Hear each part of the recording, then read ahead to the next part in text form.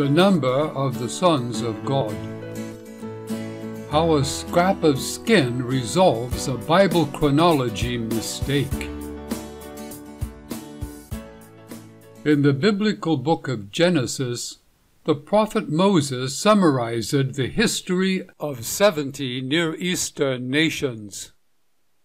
Genesis chapter 10 lists 70 clans that descended from Noah and his sons.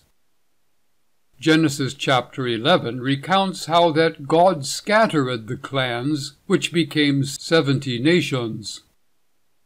Genesis chapter 12 reveals how, about 100 years later, God promised to bless all the nations through Abraham's descendants, the Israelites.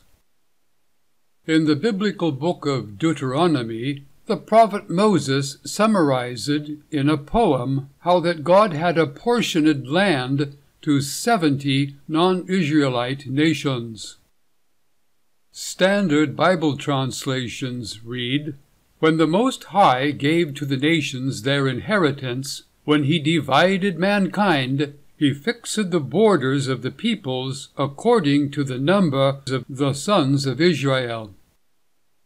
For nearly 2 millennia, scholars have been aware that the ancient Greek translations of Deuteronomy 32:8 read a little differently.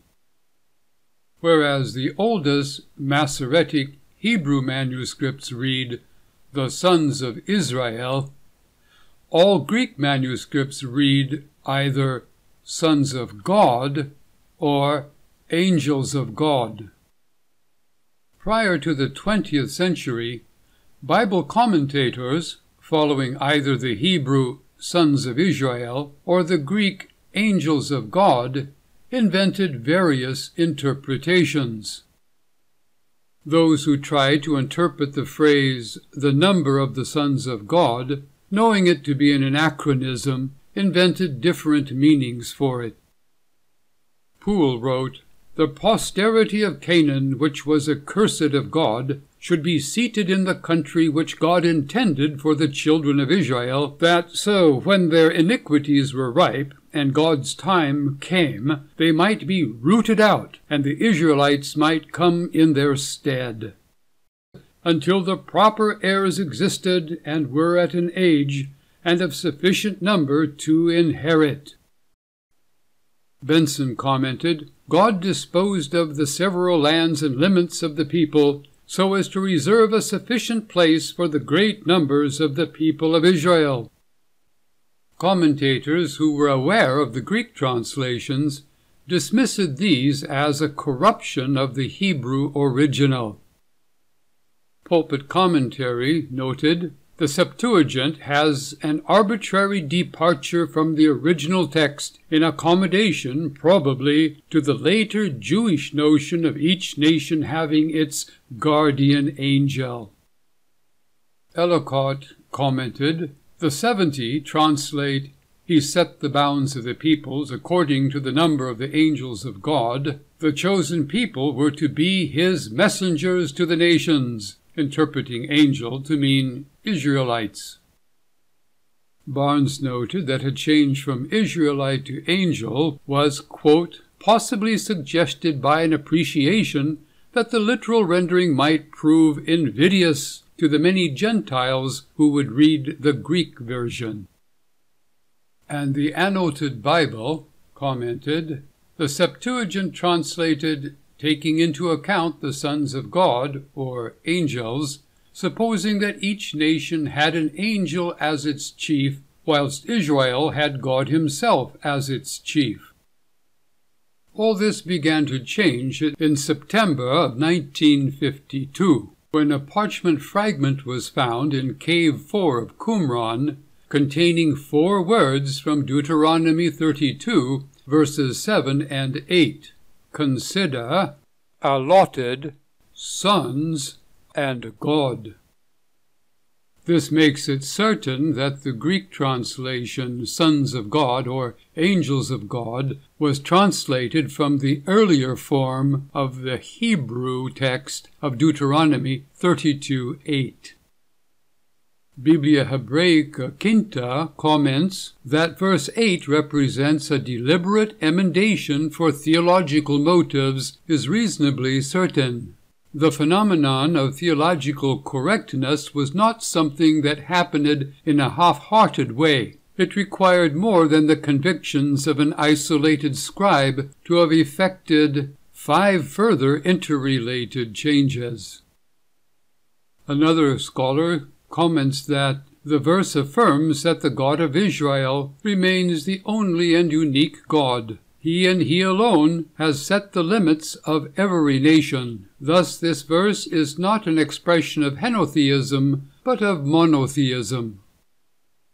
Another scholar comments that the plural sons appears to refer to the members of a divine court, presumably angelic beings, but certainly not gods.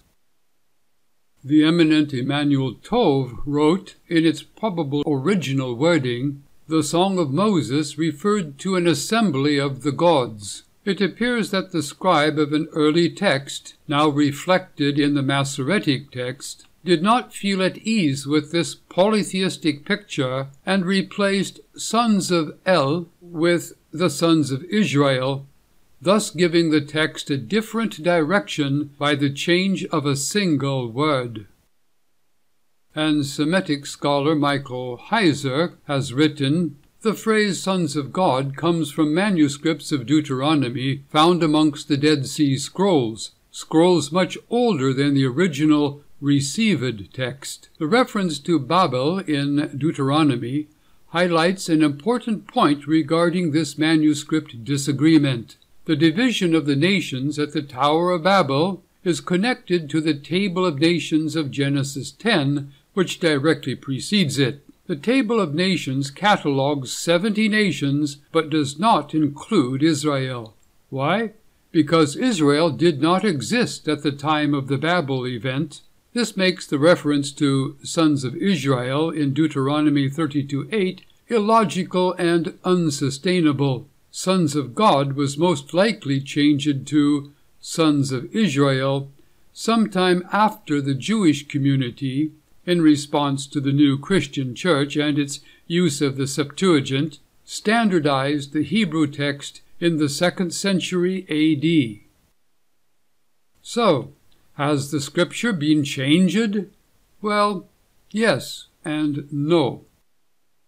Yes, scribes sometimes, though rarely, altered a text for reasons that they believed to be good ones. In this case, they desired to defend monotheism, even though doing so introduced an anachronism. No, for the earlier wording of the text has been preserved both in translations and in older copies of the original text. In this case, the earlier form was always available in Greek and has been recovered in Hebrew at Qumran.